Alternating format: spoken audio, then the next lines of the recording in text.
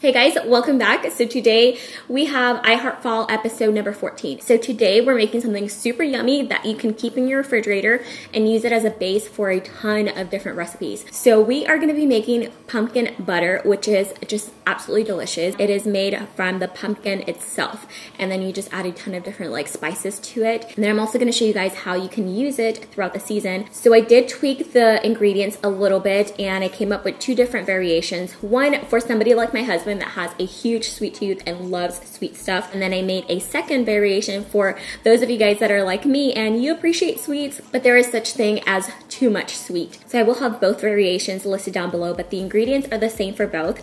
Basically, you just need pumpkin puree. So I tried it with both brands. I tried this organic farmers market brand, and I also tried it with the Libby's brand.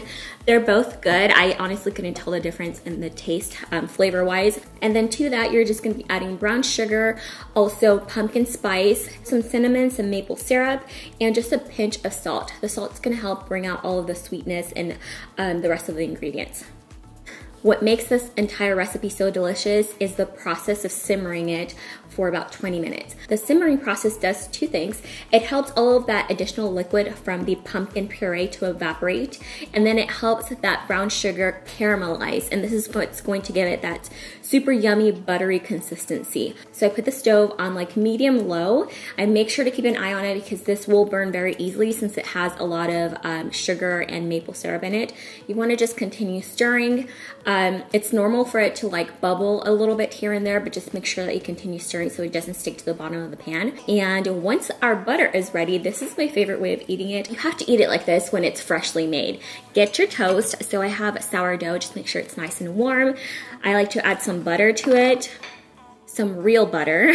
If you guys don't eat butter, it's not a big deal. You don't have to put regular butter on it, but we love our butter around here, if you couldn't tell based on my past recipes. I already made one earlier, so that's why my knife has pumpkin butter on it, but we're gonna pretend like it doesn't. And we are going to get our pumpkin butter. I just love it when it's nice and warm. I feel like it just gives it a pumpkin pie flavor to it. So that's why it is best eaten when it is nice and fresh. I love my pumpkin super cinnamony. Cinnamony, is that even a word? But I do, so I add extra cinnamon to it, and right now that is mostly what I'm smelling, and it just smells amazing. So you guys can eat it like this. Or if you are that person that has a super sweet tooth like my husband, you could actually drizzle some condensed milk on top. I love using condensed milk around this time of the year, especially for like hot chocolate and coffees and things like that, because I feel like it gives it a warmer flavor. Like it just tastes so much better. And so I found this, it's actually condensed milk, but it comes in a squeezy tube. I was so excited. I don't know if I've been living under a rock or if this is brand new, but thought I would mention it in case you do like condensed milk in your beverages as well. Or you could put bacon on top of this and make a pumpkin bacon open face toast. It is to die for, you guys. It is so good. Enough talking, you guys.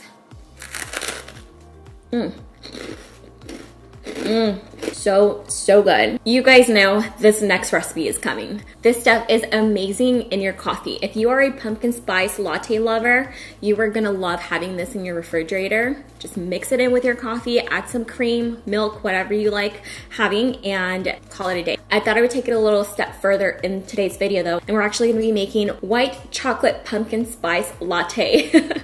And for this, all you're gonna need is your pumpkin butter that we just made, some white chocolate chips, and milk.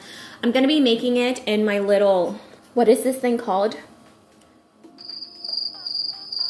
I cannot remember what this is called. I swear, since I had Sebastian, my mind is not quite as sharp. I feel like all of my energy, all my mental energy has gone to like taking care of him that I just forget. I'm so forgetful. I forget so many things. Okay, so anyways, I'm gonna be making in this, but you can make it in your coffee machine. If you have an espresso machine, you can do it in that. I don't have an espresso maker, so I'm just gonna be making super strong coffee in this. And if you guys are curious what kind of coffee I'm gonna use, I'm gonna go grab it for you. This is the best coffee to make in this little machine. This is the Dunkin' Donuts coffee. I know I'm probably gonna have like a divided audience because you're either like team Starbucks or team Dunkin' Donuts, and I love both, honestly. But for homemade coffee, I love the Dunkin' Donuts mix. It's just so good. I'm gonna add like double the amount of coffee that I normally do and just very little water, just enough for 1 cup of coffee. Wait for it to get nice and strong. The key to brewing the perfect coffee in a French press is to let it sit there for 4 minutes. Set a timer if you have to, but if you let it brew for a little bit too long, it's going to get bitter and you definitely don't want it. And while the coffee is brewing, I'm going to melt my chocolate, and I'm just gonna melt that in my milk, just on like super low heat until the chocolate is completely melted. Then I'm gonna add about 1 to 2 spoonfuls of the pumpkin butter. This is gonna be totally up to you. You definitely wanna play around with it and see if you prefer it to be more pumpkin-y or less. I'm gonna do 2 spoonfuls because I want it like super pumpkin-y. And then you just mix it with your coffee, and that is your latte. You can also froth out the milk if you have a milk frother, or use one of those handheld ones. Or you can make pumpkin whipped cream, which is so easy. You just make your whipped cream like normal using heavy whipping cream, powdered sugar, and then you add a teaspoon of that pumpkin butter. Then it's just time to assemble our pumpkin spice latte. Just adding my coffee, my milk with that white chocolate mixture, and then my whipped cream on top. And I do like to add just a dash of cinnamon because cinnamon makes everything better. And you have your perfect cup of pumpkin spice latte. You could also have this over ice if you wanted to, or you could use that same chocolate mixture and turn it into white chocolate pumpkin hot chocolate, and you don't have to add the coffee to it. Oh my gosh, you guys. Better than Starbucks. I kid you not.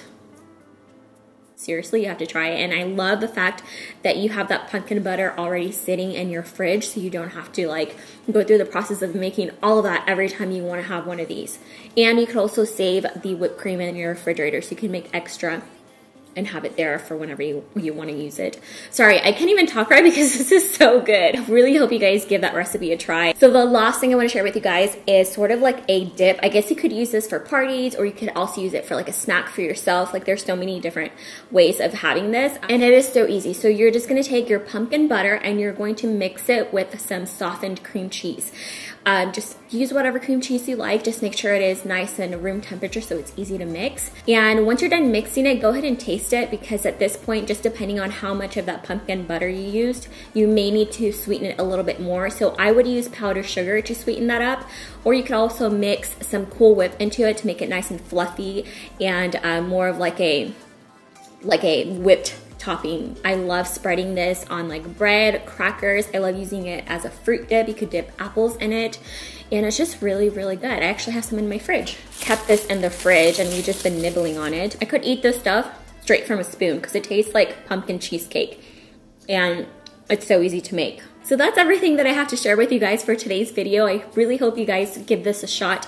Another good idea for this pumpkin butter is you guys can put it in a cute little mason jar. I only had the bigger ones to show you guys, but they have the smaller mason jars that are meant for like butters and jams and things like that. You could put your pumpkin butter in there, put a really cute ribbon or some sort of like cute accessory, and use it as a housewarming gift or as like a hostess gift. With the holidays coming up, there's going to be a lot of like parties and dinners that you get invited to, and you can definitely take that as your hostess gift. Trust me, I love it when people bring wine, food, basically anything that I can consume that same day is like the perfect hostess gift. So I hope you guys enjoyed today's video. Please give it a thumbs up if you did, and also if you guys want to check out the rest of the iHeartFall series episodes, they will be linked down below in a playlist, and I will talk to you guys next time. Bye.